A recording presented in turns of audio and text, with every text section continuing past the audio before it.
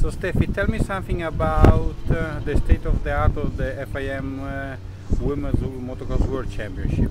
Well, I have to say that everything is awesome. Everybody is really interested in it.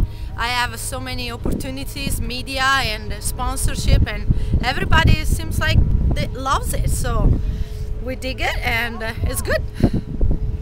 What they say is the girls about the new championship? Everyone loves it. All the girls are really happy. They feel like that we are investing a lot. Ustream FIM is making a lot of effort to make it grow.